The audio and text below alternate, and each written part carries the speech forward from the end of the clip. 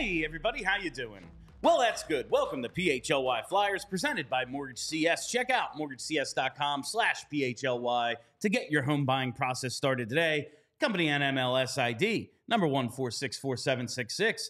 My name is Bill Matz. I'm your Director of Fun and Games for the evening. Joining me today, we have live and in person, Philadelphia's number one hockey beat reporter, Charlie O'Connor, and Broad Street Hockey's own Kelly Hinkle. We're still not over last night's game, and I feel as if I threw a shot at Charlie last night during our Ersson debate that he was, and then I did the host thing. It was like, but we're going to move on. So we're going to have the full Ersson debate today, and he'll have a chance to rebut and actually, get his opinion out there without me and Kelly just making fucking jokes over it, because that's all we did last night. But it was a really fun post game. If you haven't watched it, I suggest you do. It was a good one. But the Flyers lose to the Panthers despite allowing, 15 shots, and really only 14 of them were on the goalie. Like, that's kind of ridiculous. So it leads us to the, regardless of how Stolarz played and like the Flyers needed to do better on offense. Yeah, they got a ton of shots. They probably could have had way more, could have hit the net a little bit more, maybe take advantage of those early power plays. But they created enough shots and chances they should have won this game. They could have. Let's just get to this great goalie debate. The Ersson workload question. There are 10 games left in this season, including one back-to-back on April 5th and 6th.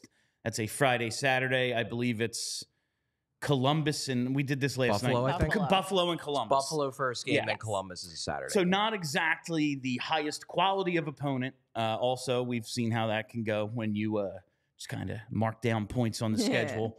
Flyers tend to play up and down to their level of competition somewhat. Like that. But 10 games left. Not a huge workload over the final 22 days, 3-ish weeks. But it's sizable. It's sizable. It's a normal amount of hockey games for a 3-week period. It's not as if they have like 3 back-to-backs in there, is what I'm saying. A lot of people think, well, you can't give Ersson all 10. Maybe 8, maybe 9. My contention Bill, is... you do. My contention is you have to give them all Bill 10 because all 20 of these points matter, because the Caps are coming. I know that the Caps stink. So too does the whole division. Like, they're ahead of the Flyers by .001 in terms of points percentage. They have 2 games in hand, and they're 2 points back. They have 1 game in hand? They have one is game. It one? 1 game in hand, 2 points back. I believe that's what it is. Right. I think. We have the standings. We can just look at this. The Flyers have played 72. Washington has played 70. Oh, no. Okay. So you got him. All right, you got me. It's 2 points back. It's a .563 points percentage versus the Caps .564. So they're basically tied right now. But they are ahead of the Detroit Red Wings. Yes. So even if they were to drop out of the 3 spot, they would still hold the second wild card They spot. would still potentially hold that second wild card spot. I just think there's no way you can put Felix Sandstrom back in. You can't do that to the guys. It's throwing the game. You've seen it now. You've started them these last 2 times, and it's been an utter disaster. Like, I don't see how you can do it to them. Last night was an utter disaster. I don't think the game before that, which game? That was the Boston game. The 6-5 Boston game. He gives up a legitimately weak goal at a bad time. However, the Flyers didn't necessarily have to be in that position if they didn't stop playing hockey for 4 minutes at the start of the third period. Absolutely. No, that they could play better in front of him. You also need a goalie to make a stop sometimes. Agreed. And I don't even think he was that bad for a lot of that game. No, you have to make a stop at that point of the game. It's the pivotal part of the game. It was an awful goal. If they only had 1 shot on goal, that was the only one that mattered. Like, he needed to make a save. It was that one. It didn't happen. As your team is making a furious comeback against the number 1 team in the league at that point. They might still be. I don't know. It's been bouncing back and forth between like 3 teams. But I just don't know how you can put Felix Sandstrom back in net and sell it to the boys. So we talked about this a little bit last night, Charlie, I think before you came on, that, like, I feel like bare minimum, you got to give Felix 1 start, and that's one of the back-to-backs. Yeah, I absolutely believe that. The Bees are the second of that weekend. They are hideously bad. They are a bad hockey team. Love that. There's no reason why the Flyers forward core can't go out there and win that game for their goaltender. Even if Felix Sandstrom shits the bed, if they can lock it up defensively like they did last night, and the goal scorers can actually score goals like they did not do last night, they should win that game. Like, that shouldn't be a problem. I would agree with that. So that should be the one that you mark down as Sandstrom's start. And then I guess maybe you just kind of feel the vibe out from there. Yeah. I mean, I would not throw Sandstrom in a game before then, probably. No.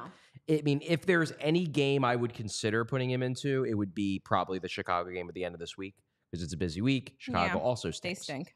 You could probably beat Chicago with a really bad goalie in that too. My thing is, and this is, I guess, my big issue. I'll get into my issue with the workload, because I think the workload concerns you are brushing aside as if they don't matter. I'm not brushing them aside. I'm saying it's a risk I'm willing to take. Okay.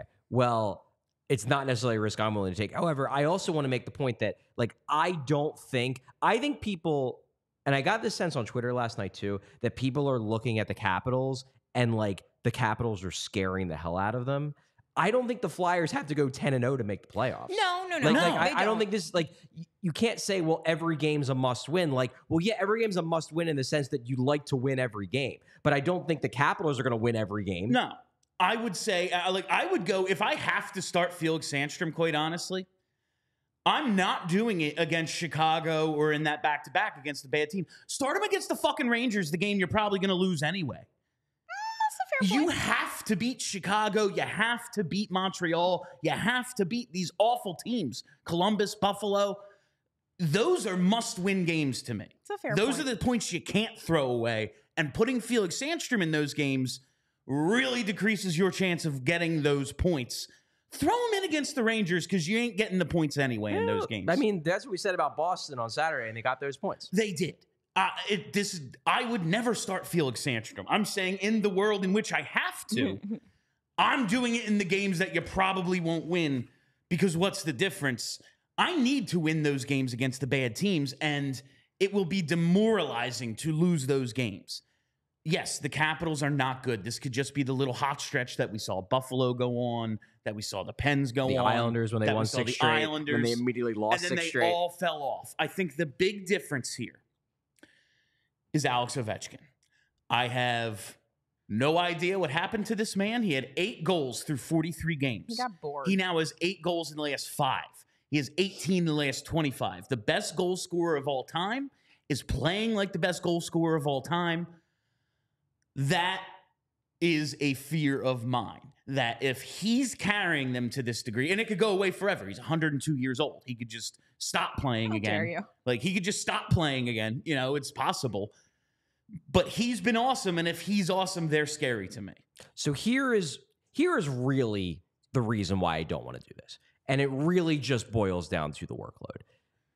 You are already giving Sam Ersson a lot of games. Okay. So we're going back to, because I'm not gonna go back to before the All-Star break, because number one, that was a weird situation. The Hart stuff was just coming out. Before that point, Ersson was essentially in a timeshare with Hart. Once you come out of the All-Star, and then you have a week off. Yeah. So everybody has a chance to reset. Since the All-Star break, Sam Ersson has gotten 17 out of 21 starts. Now, he hasn't played in complete games in all of those, because some of them he's gotten pulled. But he's gotten 17 out of 21 starts. That's 81% of the starts. That's a 66 start pace over 82 games. That's a lot. Like, he's already, that's a shit ton. Already getting a lot of games over this stretch. Looking at last year, the guy who had the most appearances was Connor Hellebuck and UC Saros. They got 64 games all of last season. So right now, since the All-Star break, Sam Ersson has been on a more demanding pace for the past month and a half than Hellebuck and Saros had all last year.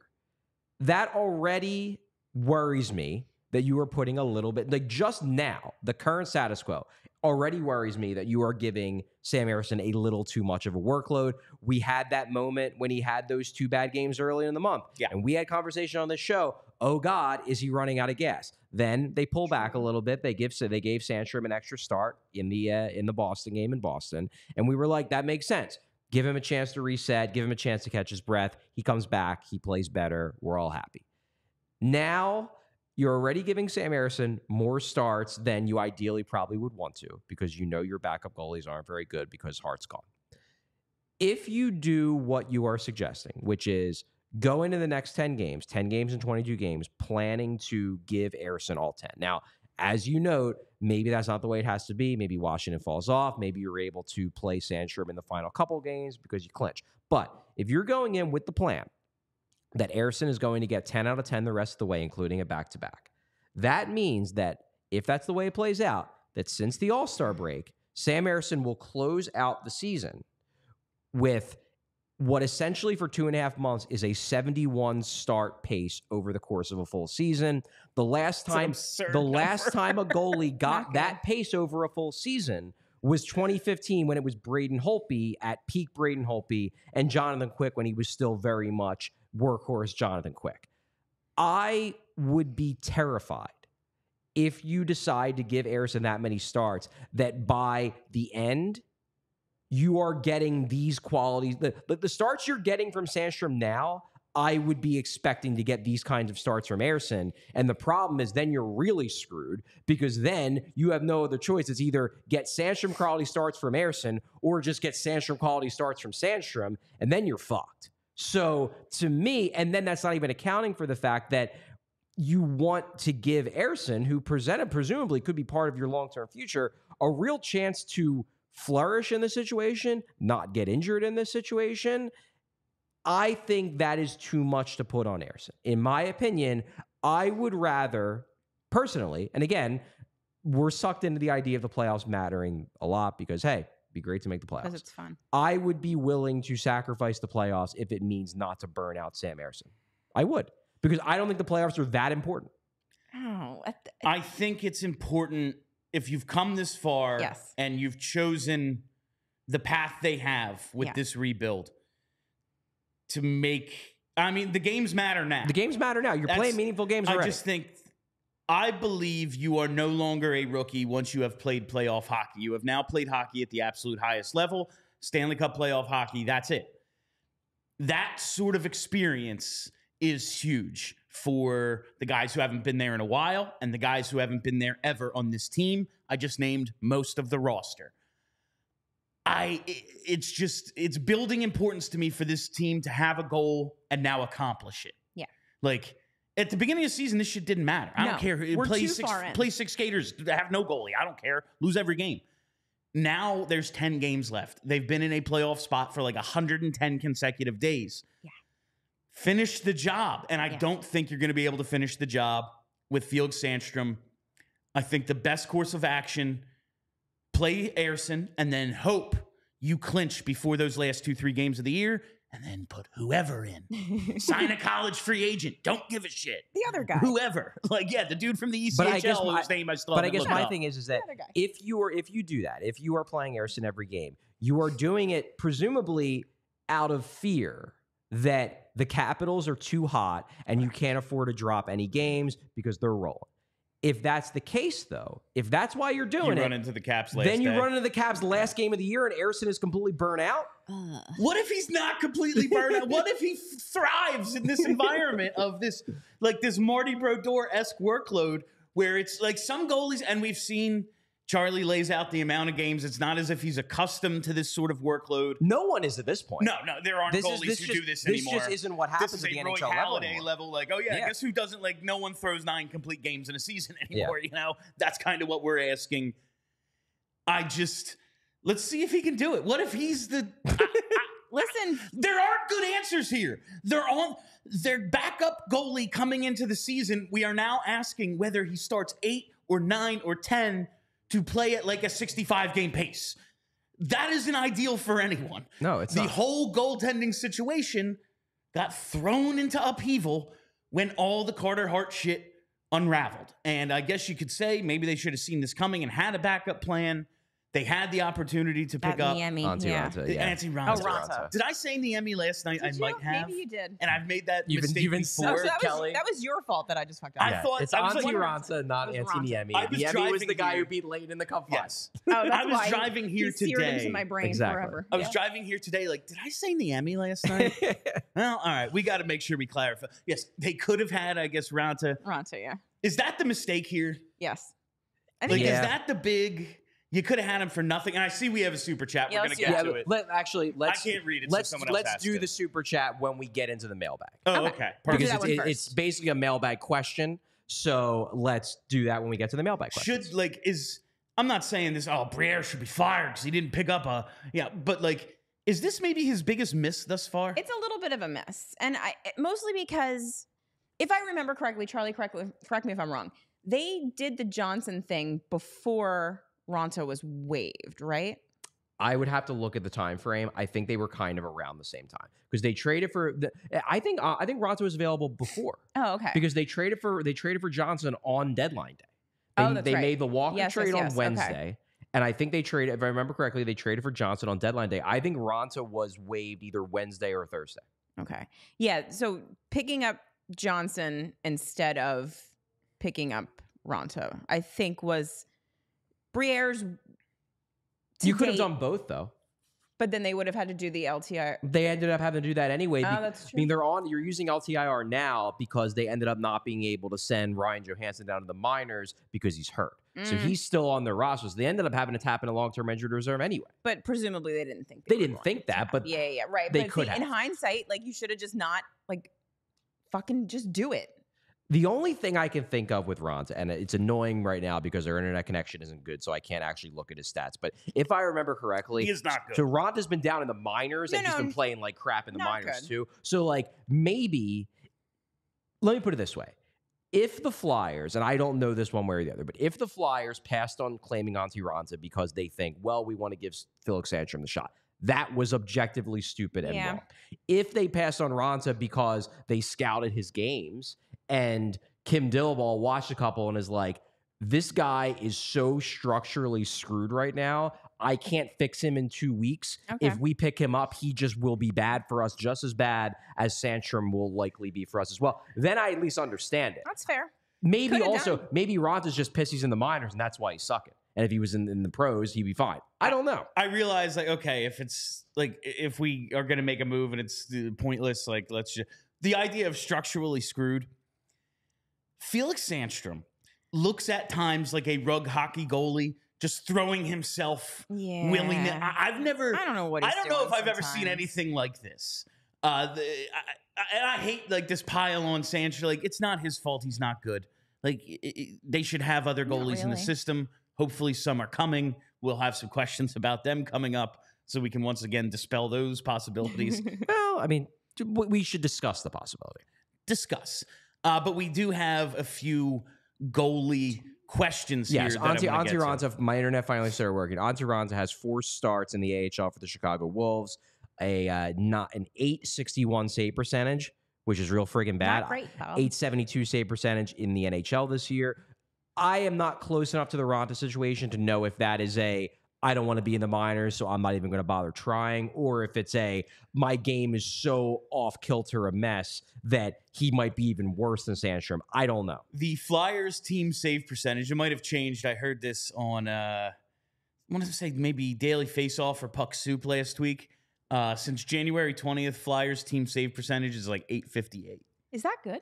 It's going to be, if that was a full season, it would be Okay. the worst by miles in Oops. like history. That's not. Let's get to some of these Got a super questions. chat. Another super chat. Another super chat. All right, Oh, what is this one? This say? was not a question. It's just Charlie. Thanks for answering my questions in Discord. You're Oh, welcome. nice. LCJ G-Man. You're welcome. I love it. All right. Let's love get to when the people are nice to first each other. Join goalie- Discord, become a diehard. Let's get to the first goalie question in the mailbag from Devon. Are the Flyers even allowed to make a move at goalie? Aren't they out of post-deadline call-ups already? Now, can they swap out Peterson for Sandstrom and see if that works? I again? don't think they can. I think they're out. They, Yeah. my understanding is that they have used up all 4.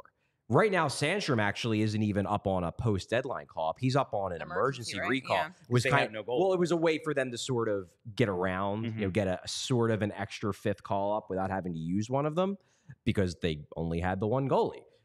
I believe they are out of call-ups. So they really don't have the ability at this point to swap him and Peterson. They made the choice that it's going to be, unless, I guess in theory, they could bring Felix Sandstrom into Danny Brier's office. Danny's got a hammer, and he's like, "You're hurt." Say you're Maybe just slap him. But like beyond that, wrists. they He knows can't how to bring do up that. another goalie, like at least one who is with the Phantoms right now, to replace Sandstrom. They are kind of stuck with Sandstrom as their backup in the here and now. To be fair, that was the right choice because Yeah. Peterson was Yeah, somehow worse. Yeah, I mean, it's always like grass is greener on the other side. Like, does anybody remember Cal Peterson's last game? No, like that, It was real bad. that Penguins game. Real bad. I have lived through all of the goalies, So many maybe in goalies. history. Yeah. That 70, Penguins 80 game was the worst I've ever seen. Just every shot went in. Yeah, I it was don't know if he made a save. It was remarkable. Can we just, I don't know if anyone has an answer to this. After the trade deadline, you're coming down the stretch. The games get more physical. You're heading to the playoffs. Why, at a time of the year when like everyone's hurt, do they limit the call? Like that seems I dumb hate that to me. rule. Well, so the reason why they do it is because, and this is just the way the CBA works, it's because you no longer have a roster limit anymore in terms of players. Before the trade deadline, you can't go over 23 guys on your NHL roster. After the trade deadline, your roster can be as large as you possibly want it. If you If theoretically you can fit it under the cap, you can do it. but the restriction then becomes you can't just call up your entire AHL team. You can only call up a certain amount of guys because in theory then, as long as you could fit it under the cap, you could, if that rule didn't exist, you could in theory have 35 guys on your NHL team if you have space under the cap. This allows for the NHL not to have teams with truly like a second team's worth of guys skating with their NHL They club. wouldn't fit on the bench, Charles. It seems dumb to me. I'm just saying that's the reason. I get what you're saying. You didn't make the rule. Make it like 10. I think it's dumb. Four isn't enough. These are our players. They're all of our guys. We pay them. The way they get around it is the emergency recall, where Okay. if you really need a guy, you can call him up on emergency, but you can't just stack your NHL lineup with a bunch of AHLers if you Career can fit them all AHL. under the cap. Yeah. We're like 22 minutes in, so I got to get a read in here. Hey, and it is actually one I'm very excited about. You've been seeing the Olipop fridge on set for a few weeks now. They've officially launched at Wawa, so that means we're going to start. They've officially launched with us, and now my Wawa has, I'm so bad at the mirroring. pizza. Wawa has pizza sticker is no longer meaningless. Yeah, get your pizza at Wawa and some And Olipop. Olipop. What is Olipop? Olipop is the world's first functional soda with a classic soda taste and the benefits of plant-based fiber, prebiotics, and other botanical ingredients to support gut health. Olipop is a new kind of soda with only 2 to 5 grams of sugar and 9 grams of fiber per can. Have you ever looked at how much sugar is in your regular soda? A toxic amount, I would say. That's not the case with Olipop. And Olipop is available online and available in almost 30,000 retailers nationwide, including the most recent launch at all Wawa stores. Olipop's debut in Wawa couldn't be more of a match made in heaven. A delicious, healthy drink meets a convenience store where we get everything else for our day. Listen, I've been to Wawa twice already. It's not 3 p.m. Now you can get your sandwich, your snack at Wawa, and get a tasty soda that won't leave you feeling guilty about drinking a can of poison, because that's not what Olipop is. It's actually not horrible for you. And the 2 flavors they're debuting in Wawa, classic root beer and strawberry vanilla. Now, me personally, I'm more of a traditionalist when it comes to soda. I like my cola. I like my lemon lime, stuff like that. I was amazed at how much I liked the strawberry vanilla. I was like, oh. I was like, tasty. I don't know. I'm not sure about this one, but I took a whole bunch home from the studio one day. It's like, I'll give this a shot. Outstanding. My wife, much more of a root beer fan than me. She wanted to know when we were getting more of it. She had the root beer. It's like, so they sponsor you, right? Like, we're going to get a ton of this root beer. Today, I'm able to say, honey, we live a quarter mile from Wawa. You can go right there and get it. So use promo code PHLY20 for 20% off your order, your next order of Olipop.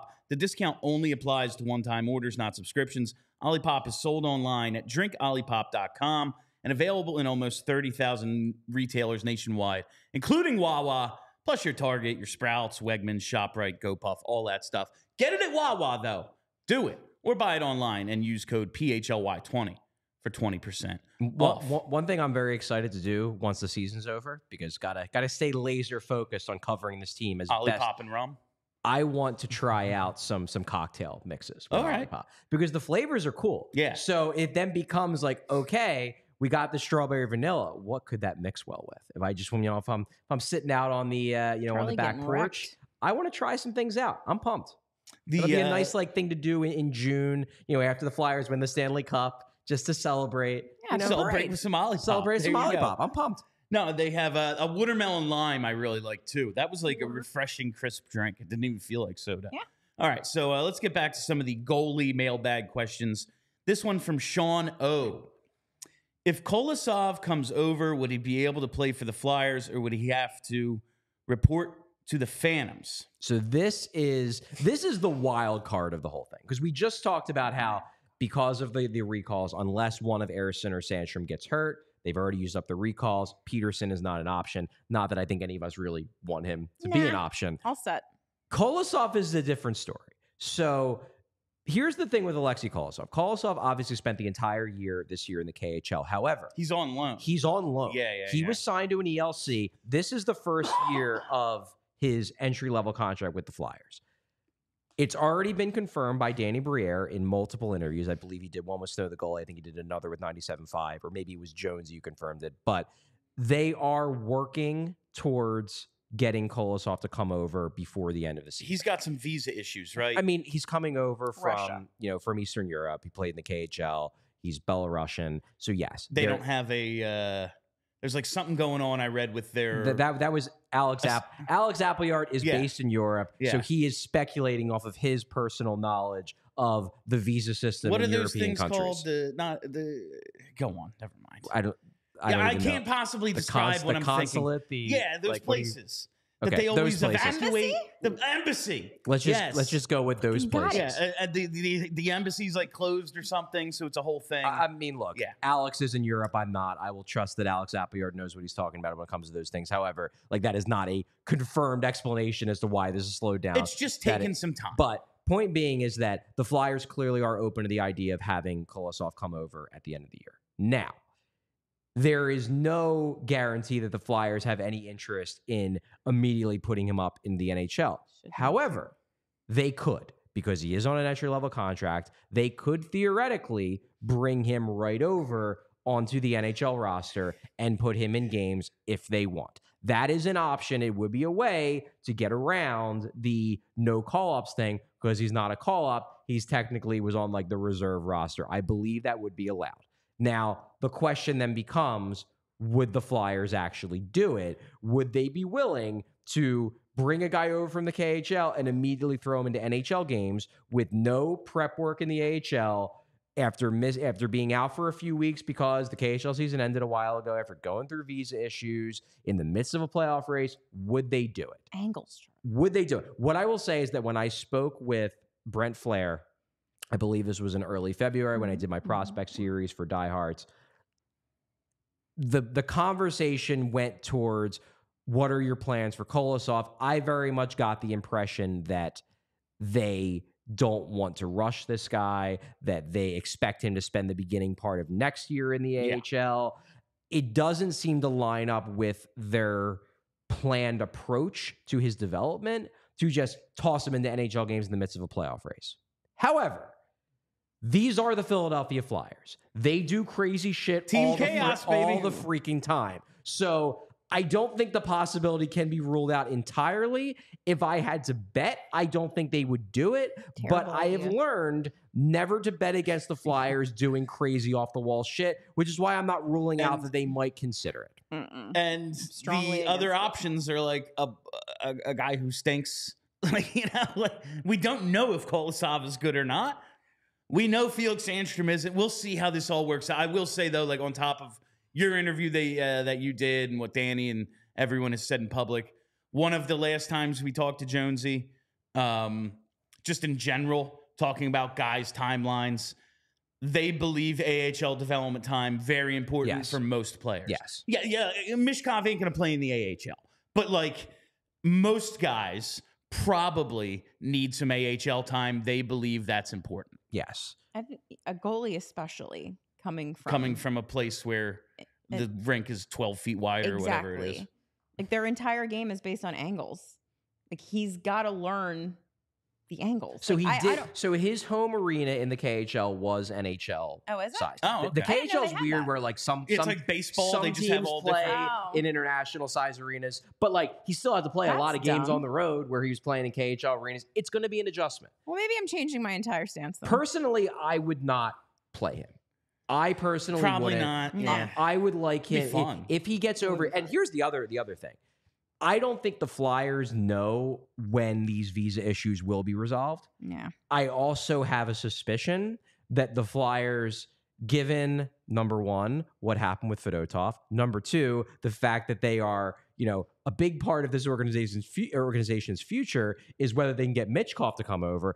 I don't think they want to rock the boat on the Russia front. Can't imagine. Just to get Kolosov over a week early. Don't. I think they are just gonna, be like, yeah, it's like Patrick with his pet rock in SpongeBob, where it's like, here you go, Rocky. You just go when you want to. Like, I kind of think it's that same thing with the Flyers and this visa process, where they're just like, you guys do the paperwork whenever you want. Take as much time as possible. We just don't want to ruffle any feathers. I think if Kolosov can get over here relatively quickly, and Sandstrom maybe gets one more start and stinks even worse, who the hell knows?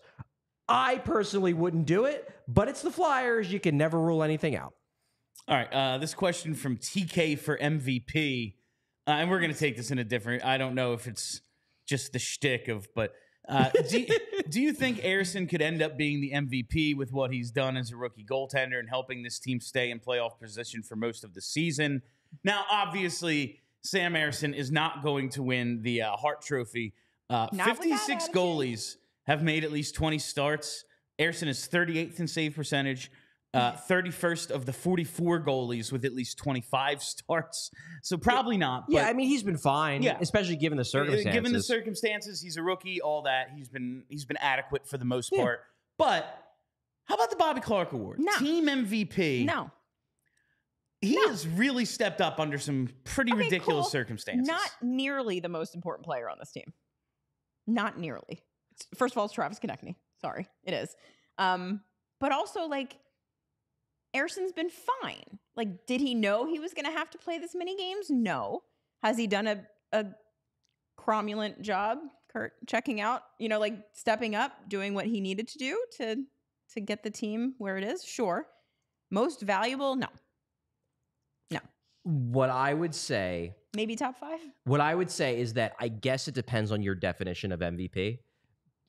I feel very strongly. I personally... Because, I mean, this is the case that some people always make the off-the-wall contrarian case for MVP. That actually MVP is, if this guy's backup is this bad, then he's the most valuable player in the league because the drop-off is so large. I don't love that. Because to me, like, giving Ersson the MVP of the team just because Felix Sandstrom sucks, like, that's not an award for Ersson.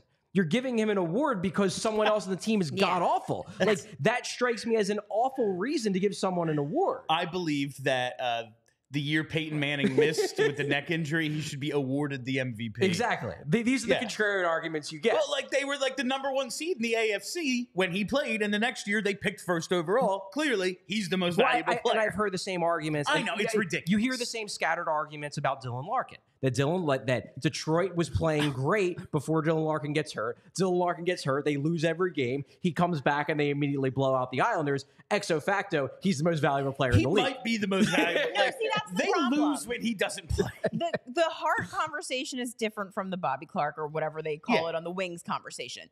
These kinds of arguments make sense to me when we're talking about the Hart Trophy because I still don't think they do, but I think you can have the conversation. You can and have it's the not conversation. silly. Yeah. That in this situation, Dylan Larkin is more valuable to the Wings than Austin Matthews is to the Leafs, you can have that conversation. Okay.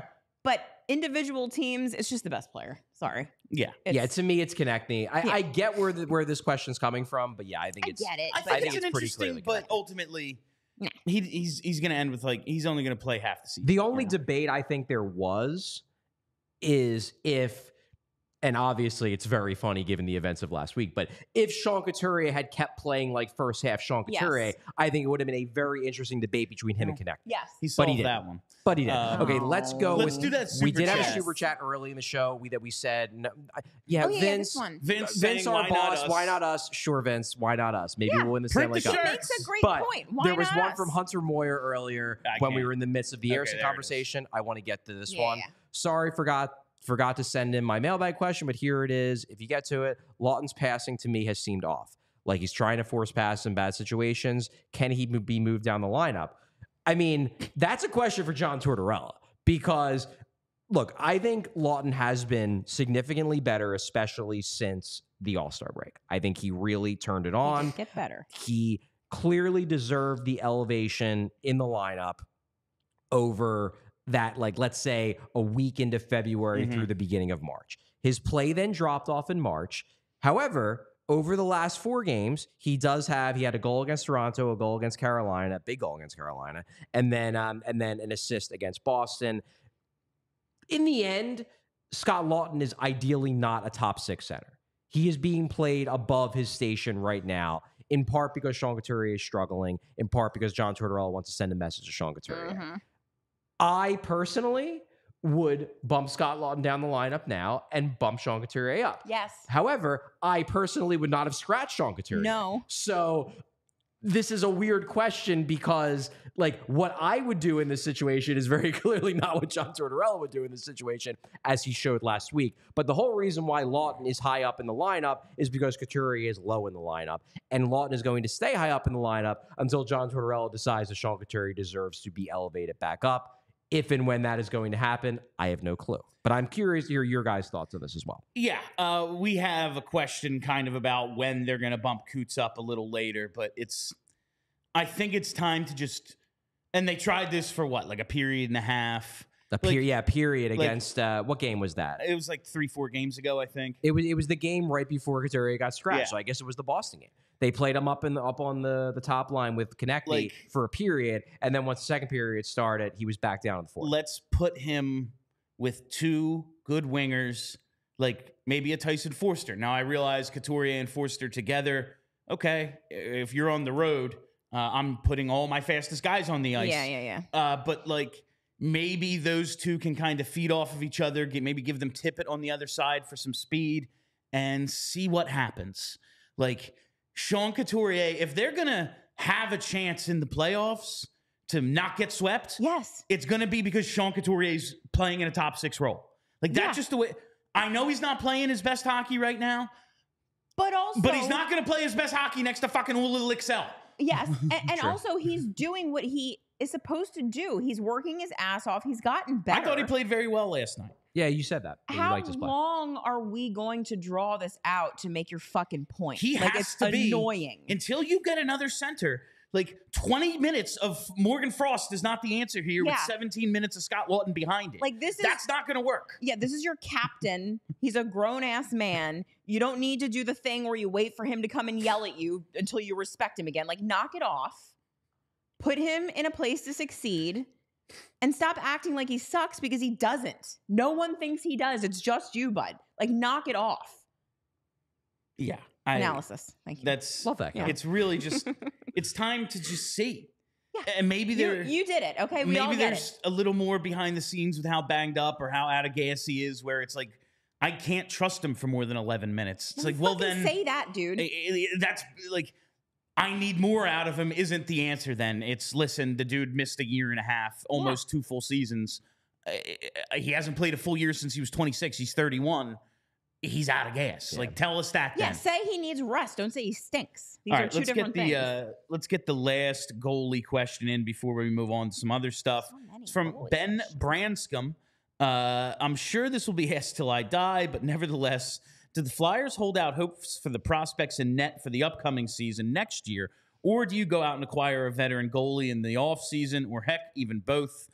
They have to. No, it's they going to have be to. Ersson and Sign a dude. Stolars, a Talbot. Gotta be a Talbot's guy. kind of worked his way up in the starter, but like one of those types of Yes. backups where it could be a 50-50 if it has to be, Yes. but a veteran who isn't going to straight suck in case you have a situation like this where you need a vet and you don't right now. I think that's the move, because I think Has to. this question, it positions it more as hold out hope for the prospects. If you really break down the prospects, Kolosov, what right? this question is asking is Kolosov. Kolosov. Yeah. Because Zavragin ain't coming. Zavragin ain't coming. Bjarnsson's still in college. Carson Bjarnason has one more year before he is obligated to turn pro.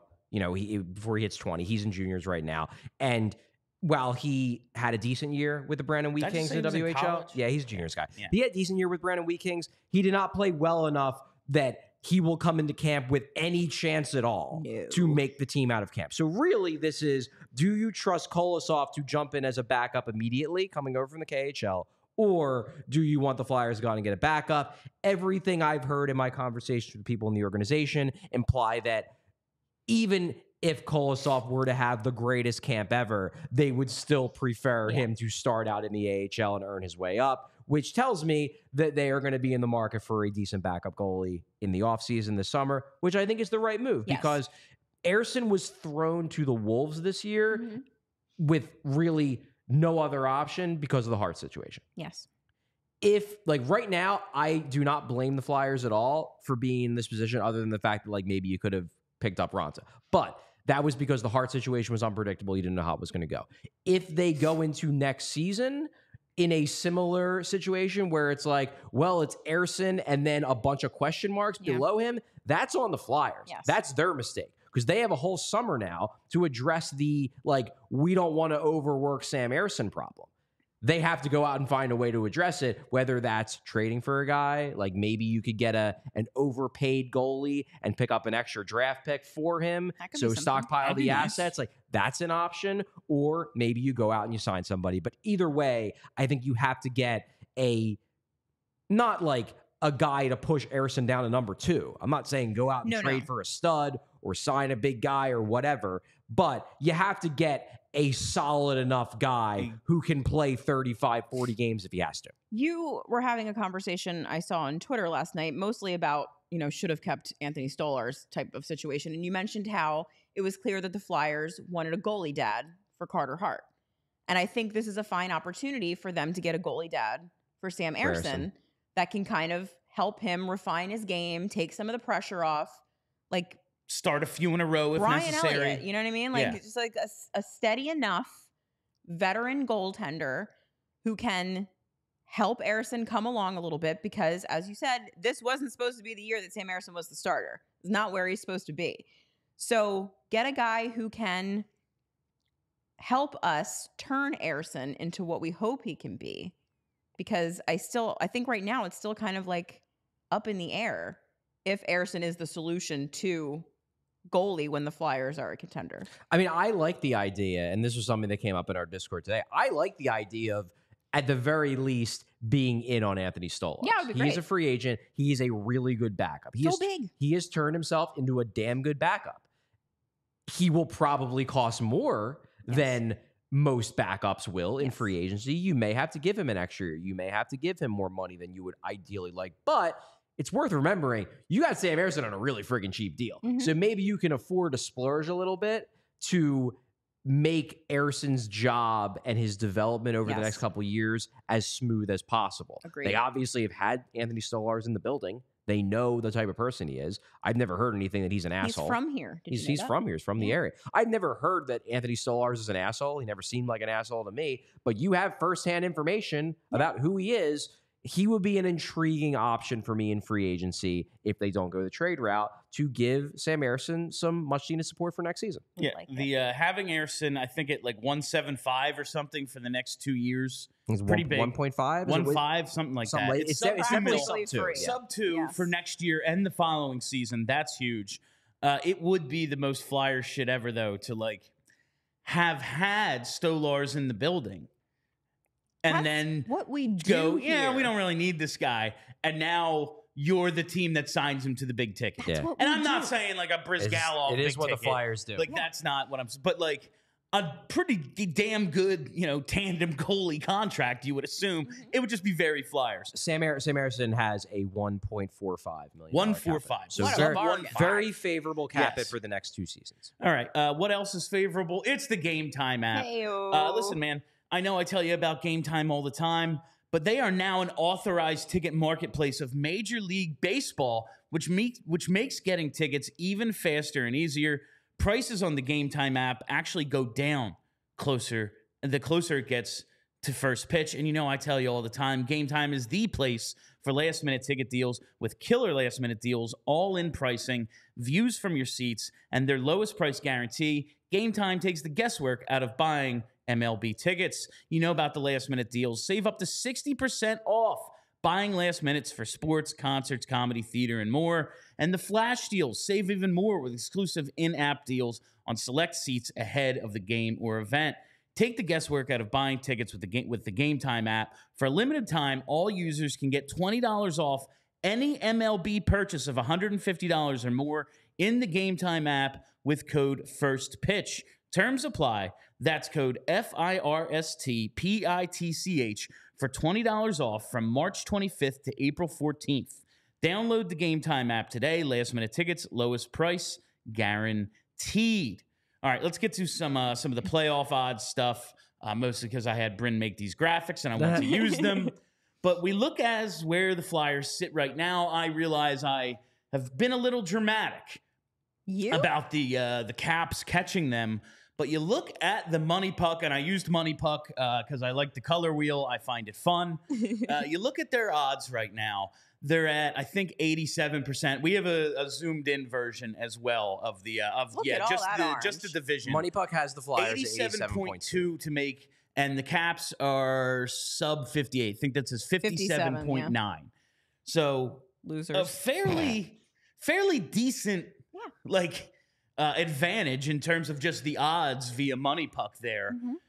And there is a scenario where both teams get in if the Red Wings get pushed out. Considering the possibility of the wild card, I think that's why both teams are well above 50 there because they both have 2 opportunities. Right. The Red Wings really only have the one. Right. It's the second wild card spot. Yeah, they're not. The Lightning are at the Lightning are in a wild card spot, and I think I saw their odds at 98.6% or something. Yeah, I don't think anybody. Absolutely insane. No one believes the Lightning are missing. And that took no modeling. It's just no shit. oh yeah, Yeah, right. the Lightning Yeah, have this right. one. They're in. The Lightning have this one, and who gets the second? Yeah, Exactly. Yes. But you look at the standings, and they are close. This thing is incredibly tight right now. This is why I just don't want to let off the gas. No, you can't. I want to get this team in. They have earned getting in. They have no defensemen left. They're starting their number 4 goalie sometimes. Their captain is on the 4th line. The coach has lost his mind. He's just himself. He didn't lose anything. He's just being John Tortorella. That mind was long. But he's making his own memes now. He's a great gif, just walking away from the podium instead of answering questions about Felix Sandstrom. He is kind of like a living gif. He is a living gif. Yeah. The middle finger, this God one bless. now, he's the best. But you look at these standings, it's so incredibly tight. I'm confident they get in, though. What say everyone else? I am confident, but like you, I don't think you can just casually dismiss the idea that they miss. No, it's Because possible. they definitely could. If they start dropping games left and right because they're playing down to shitty teams or things just start to fall apart and Alex Ovechkin keeps deciding that he's scoring goals now, that's it for them. They're done. That color wheel could change very quickly within 3 or 4 games. So I am confident, but also I know that they can't fuck around. They got to keep it going. It's worth noting that the money puck model is the most optimistic about the Flyers. Now, all the models are optimistic. Hence my use of it. But it's fair to say that they are the highest on the Flyers playoff odds. If you look at the odds on The Athletic from Dom's model, he has the Flyers at 81% likelihood of making the playoffs. And if you look at the odds from Micah Blake McCurdy's model at hockeyviz.com, he has the Flyers at 74%. So both good, certainly significantly above a coin flip, but Money Puck may be maybe a bit too optimistic about the Flyers' chances, which make it close to a certainty. I guess 87% isn't a certainty, but I mean, we're coming up on B+ territory here, whereas the other ones are more in C territory. Micah told me 80 in the DMs. I'm just saying. Okay, well, I'm looking at entering March 25th. It says 74%. Round it up. Yeah, he gave us 6 points for vibes. Yeah. Love the vibes. Yeah. And honestly, as we know, in life, all things are 50-50. Exactly. Things either happen or they don't. Exactly.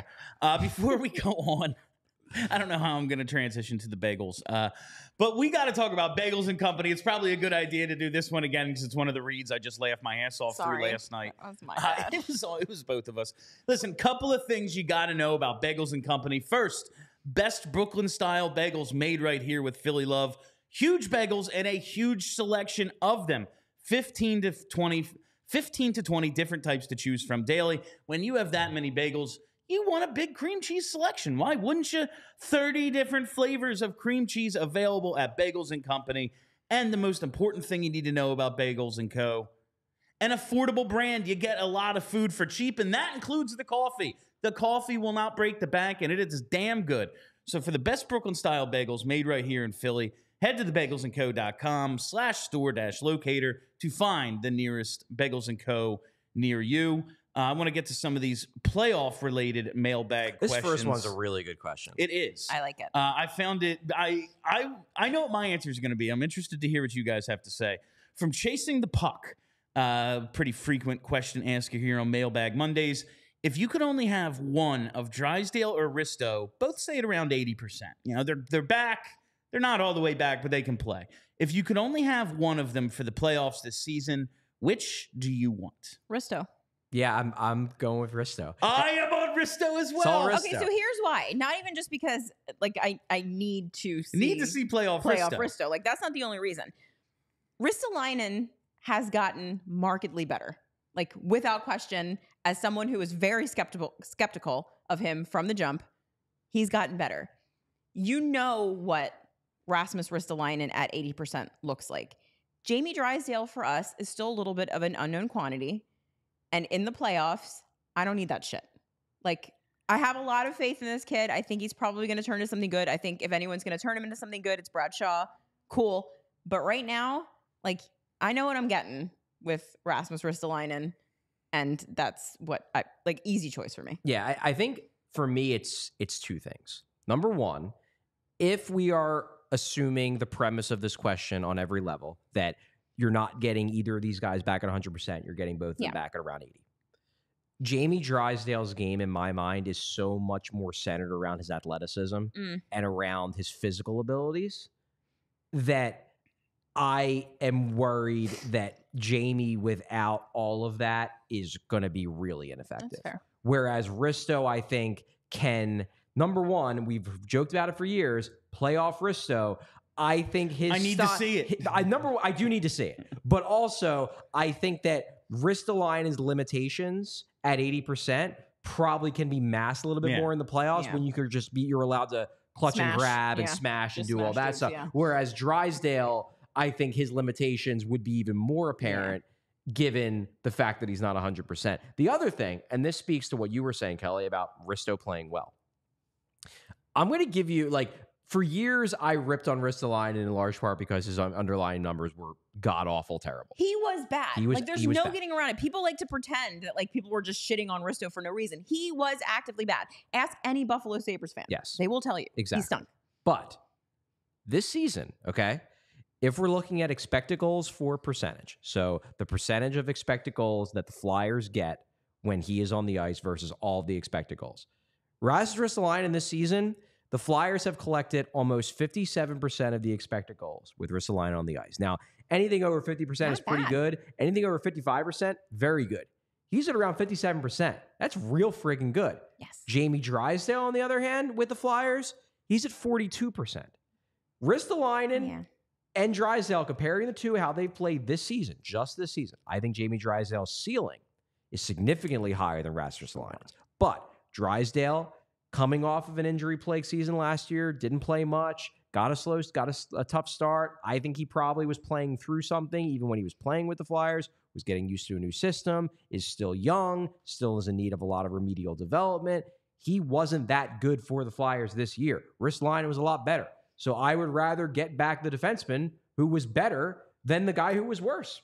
That makes sense. I have, following up, we all have the same answer. One, I need to see playoff Risto. This is like when you stick with a TV series, even when it gets bad, the last That is a really good point, yeah. I just need to see how it ends. Yeah. I need to see the last chapter. I need to finish this book here. I think that was me with like Prison Break. Fantastic first season. Second season was good. By the end, it was just like, well, shit. Like, I care too much about these characters not to see how this ends. I need to even know. if the storylines are utterly ridiculous, Weeds. even for that show. Weeds, Dexter. I just needed to see how it ended. Yeah. Walking Dead. Two, you know how the playoffs are played. If I am a coach opposing the Flyers and Jamie Drysdale with 2 significant shoulder injuries is out there. Oh, you're beating the fuck I'm out dumping of it into his corner every fucking time. Every time. You're not wrong. Go hit him. Like, just treat him like Yeah. Chemo Tiemann. And we are hitting him. We are dumping and chasing and hitting him every time he's out there. Yeah. And he ain't going to finish the series. No. Like, that's just not. And I don't need Drysdale getting hurt. I need him at 100% next year. And I need to see Risto. So that's the only reason why they might not do that, and this is like me piling a little bit on Jamie Drysdale, the only reason why teams might not do that for Drysdale is because the coach might look at it and say, I want Drysdale in the series because when he was on the ice for the Flyers this season at 5-on-5, the opponent scored 12 goals and the Flyers scored 3. They might want to keep him in the series. That could be. Also, his replacement will be 90-year-old Mark Stahl. So, like, that's all. That's a good point. Good just point. saying. Good point. Before we get a couple more in, let me tell you about Coors Light. I think with the piling on of Felix Sandstrom, with the piling on of Jamie Drysdale in this last segment, maybe we just need to chill. This team drives us nuts. We get fired up about it. I just need to chill sometimes, and there's no better way to chill than with an ice-cold Coors Light. So whether you're freaking out about goaltenders, injuries, whatever it might be, the standings, the odds, freaking odds. I love it. Stuff that Never doesn't tell me even the matter. odds. You need to find the Blue Mountains in your fridge and enjoy a beer as cold as the Rockies. Because when everything surrounding your favorite hockey team is on fire, sometimes you just got to chill. When you choose to rise above it all, choose chill, choose Coors Light. Get Coors Light delivered straight to your door with Instacart by going to CoorsLight.com/PHLY hockey. Celebrate responsibly. Coors Brewing Company, Golden, Colorado. Bill, I will have you know, you are extremely chill and calm and rational all the time. It's because of the Coors Light. Agreed. That's the Coors Light. I love it. I've numbed myself with the Coors Light. Let's try to get a couple more in before we got some wrap time. up We started today. a little late. Yeah, we started. It was like 06, so we'll get a few in today. Let's go to Nick Hankins. He wants an update on the D. Will any make it back for the playoffs? And if they do, I know. Kelly just couldn't help herself. I know. I stopped myself I know. because it's your show. Will any of the D make it back for the playoffs? Will they improve our defense, or will being rusty be an issue? Sometimes you got that rusty D. It's a big shortage. You're just torturing Kelly now. Shortage of days. Do you think, have we heard anything about the injured defenseman lately? So I can give you an update. Oh, okay. We did see We saw. Jamie Drysdale and Rasmus Ristolainen skate. The last day the Flyers practiced, it was sometime midway through last week. They really haven't practiced much, but it was the one day. They have been skating on their own. I am not sure if Nick Seeler has been, but I can tell you that he was walking around with a walking boot on at Is the there a carnival. picture? I did not take a picture. You just have to take my word for it. I did not take a picture of him with He the had to walking take boot. his word for it in the picture. So. But he had a walking boot. So it seems like Ristolainen and Drysdale are making progress. That's The good. fact that they are skating, and they were skating pretty hard out there on the secondary ice rink. They're not skating with the team, but it's possible. The Flyers have not yet provided any update in terms of changing them from week to week, but they're making progress. Nick Seeler is one of those guys, like one of the reasons why they love him so much. The minute he can walk, even the minute he can fit his foot into a skate, he's going to be begging to come back. Right. So while it seems like he might be further away, maybe he won't need as much rehab time as those other guys because, number one, he hasn't been out as long. Number two, he's Nick friggin' Seeler. I mean, the guy has no fear. So He's gonna fight his Clearly. foot. yeah, so we'll see. But I don't get the sense that any of their returns are immediately imminent and that like they're gonna pop up and play tomorrow. But it does seem like at the very least, Drysdale and Risto are making some progress, which is a good sign, That's number very one, for good. the team, but it's also a good sign just for them. I mean, like, there's 10 games left. Next week is April. Yep, sure is. I feel like we should have one of them back by now. It would be nice. But yeah, it's the Flyers. This is the one area in which they're not getting the benefit of the doubt from me. Like, I've given, I think, Danny and Jonesy and Torts and the whole crew, like, kind of a clean slate this season. The injury stuff, I mean, and granted, like, Risto is, we've seen this before with him through multiple regimes. Yeah. Maybe he just doesn't give them any information, so they don't have it. I don't know. But, like, we were told he was day-to-day, and then he was on IR, and no one's heard his name in months now. Like, how long has he been out? I can't. Since February. I forget he's on the team sometimes. All the time. It's just very. He showed up for picture day. He did. At least he's there for picture day. That's important. Was Ryan Ellis there? No. I don't know her. This is a good one from our pal Notorious PIG. That's a When the great Flyers question. clinch a playoff spot, will Charlie wear the dog mask? Sure. Yes. I'll wear the dog mask. All right. You heard it. That's outstanding. Write I it went into down. a freaking dunk tank. I'll wear a dog mask. That's great. It's good stuff. It seems hot. People I'm just gonna be want. honest. People expect the shenanigans from me, Charlie. They want shenanigans. I will from you. say we will have to disinfect the thing because when it's just you're only breathing your own What are you germs trying back to in. say? I'd like I would. We'll bring in some Yeah. of that Yeah. misting, that Clorox mist for you. just saying. Let's get to one more just straight mailbag question. Those are the playoff and defense ones. Let's get to Flyers fan 39. I think this one's pretty interesting. Do you think Atkinson is done for the season, assuming no injury, or do they try to get him in for a couple of games against lower tier opponents? That Columbus one sticks out to me personally. Also, what do you think our top line is against the Rangers? I feel like you need 14 out there Yes. for a lot of that one. So let's start with Atkinson. You think he gets back in? He shouldn't. If there's no injuries, maybe not. And the reason I say that is because like Brink's playing better. He scored a goal last night, only goal of the game, and Lexell's showing something. I don't think he has earned a spot back in the lineup unless guys start getting hurt. If guys start getting hurt, then yeah, you bring Which Atkinson is back probable. in. Honestly. Yeah, it's hockey. It's a tough sport. But I think they are in the mode right now where it's all hands on deck. We're playing the best guys. Now that we finished the Couturier games, I don't think they're going to pull Brink or Lexell out of the lineup unless either of those guys falls off a cliff and gives them a reason to. Yeah.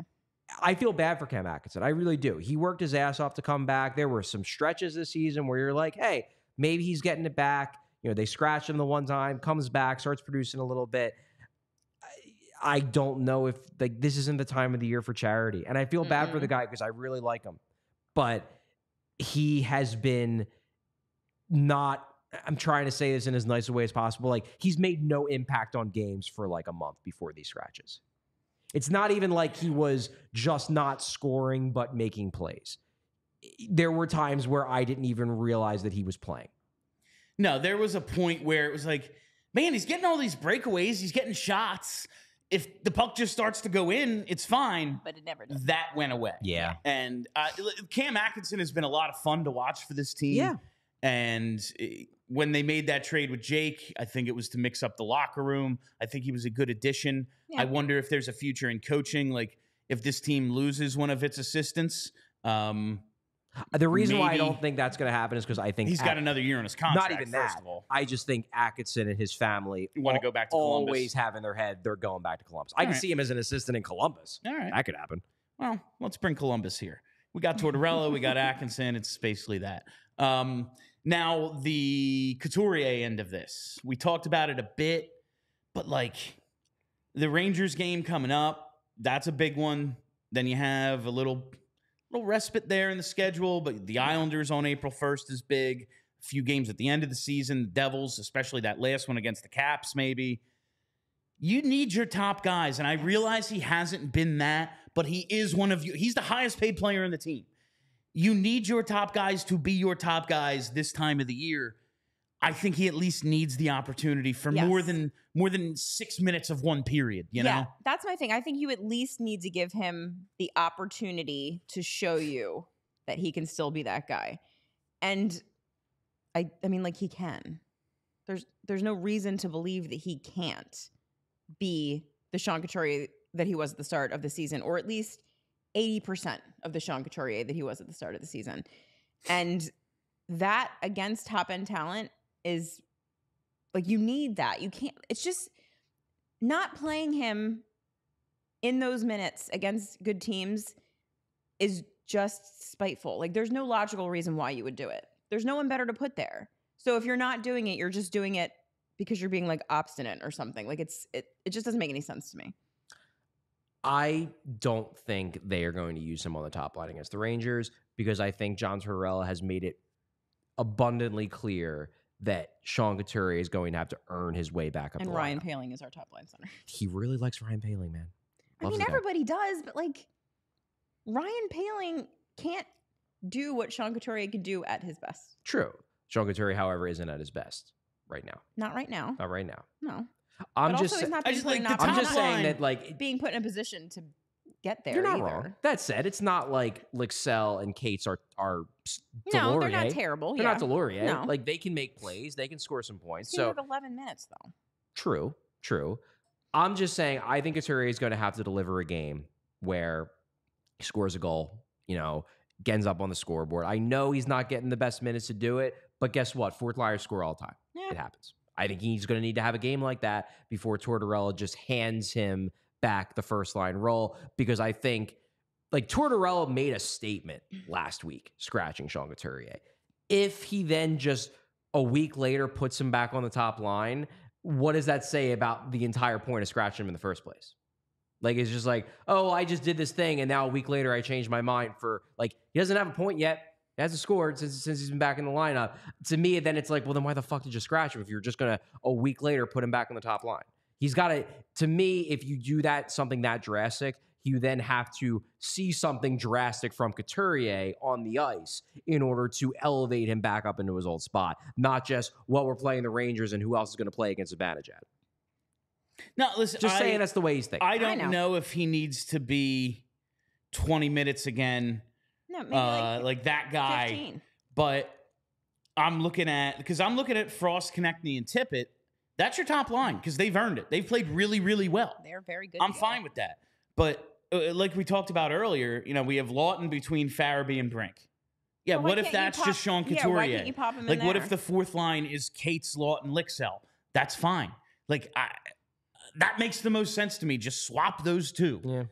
Hopefully, Just saying, I don't think that's what it'll do. I don't think it's happening soon. I think it should. I think it could but happen John soon. Tortorella has his ways. I think it could happen soon if Couturier goes out on Tuesday and scores 2 goals against the Rangers. Then I think on Thursday against the Canadiens, he's back with Travis Konechny. I think it's possible that if Sean Couturier scores a goal in the first period, by the third period, he could be back with Travis Konechny. I just think he's going to need to show John Tortorella something that isn't just winning a puck battle in order to get that elevation back up in the line. that fucking crossbar last night. I know, right? Seriously. Yep. Just It would have been so nice. that's a if that goal went if it's in. not a goddamn 9-foot tall goalie. Ridiculous. Do we want to keep going, or is that enough? Well, for today? one question I do want to answer Okay. because I deal with this so much still. It shocks me how often I deal with Ryan Ellis questions. This maybe Yeah. this is just a person. We tend to cater to That is a true. ridiculously hardcore audience. That And is true. sometimes I think maybe we lose. Maybe. Not everyone knows the intricacies of the goddamn CBA because we've been subject to so many different stupid things That over the is years. fair. We've learned them. From Liberty 4 Philly podcasts.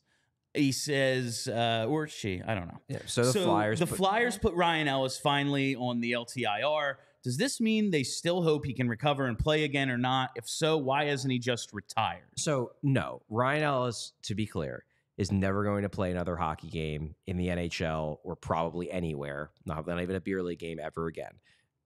Ryan Ellis functionally is retired. The only reason why he is not retired in reality is because he wants to get paid what's left on his contract. yeah. And if he does formally retire, he relinquishes that money on his own. why would someone do that? No. Why would someone be like, no, I don't want to make millions of dollars because like it's not fair that I'm getting paid The millions of last dollars. chance in your life that you're ever going to Yes. have this opportunity. Like, Yeah. there is no way that any rational human being would willingly give up that much money when they can just sit there, not retire, and get paid that much money. Right. And this is not, to be clear, because I think this gets positioned sometimes with Ryan Ellis, and I honestly feel bad for the guy, that like he's stealing money from the Flyers. nonsense. That, you know, that he just doesn't want to come back. The guy can't even skate anymore. No, you said Like, you saw him at the rink and someone else is like skating with he's his like kid. teaching his kid how to skate. Yeah. Like Yeah, it's it's a, That's fucking heartbreaking. it's a really Yeah. sad situation. If Ryan Ellis could skate and could play, he would be playing. He just can't. And you know what? Somebody signed him to that contract. It's only fair. Somebody signed him to that contract. The Flyers willingly took on that contract. Mhm. It's only fair they pay him what Yeah. they promised to pay him. His it's this year and 3 more left on Ellis's contract. It was a like 7 or 8 year deal, $50 million. He made base salary, total salary this year, 7.5, 6.5 next year, 5.5 in 25-26, 4.5 in 26-27. Yeah, so he's got another like $16.5 million in real money coming to him. He's not going to He's give not out. just going to say, oh, yeah, I want Yeah. to stop annoying Bill when he looks at cap friendly. I'm going to retire. Like, yeah, it's weird the way things work in hockey, but it's guaranteed contract just the way she goes. Yeah. Yeah. 100%. All We right. side with labor in this house. Get that Oh. bag, Ryan Ellis. Exactly. It's not hurting anyone. It's Comcast's Not money. me. They're fine. Yeah. Yeah. They're fine. Hey, they're still paying Ilya Brizgalov until 2027. As It's they never should. going to end. He earned Hopefully. every penny. He's a delight. Hopefully, that article publishes one day on BroadStreetHockey.com. If I have to pay to keep the website up with my own money, Just till that day. just till that It day. shuts down the following day. Now, hopefully, Broad Street Hockey lasts forever. It's a great place. All right. I think that's it. Yeah, we're I good. think that'll do it today for PHLY Flyers, presented by Mortgage CS. Check out mortgagecs.com/PHLY to start your home buying process today. Company NMLS ID number 1464766. Make sure you're subscribed to our YouTube. Never miss a live show. We'll be back tomorrow for post-game at PHLY_Flyers on Twitter. PHLY Flyers wherever there are podcasts. That's it. My name is Bill Matz. For Charlie O'Connor and Kelly Hinkle, have a great week, Philly. We all silly like the mayor.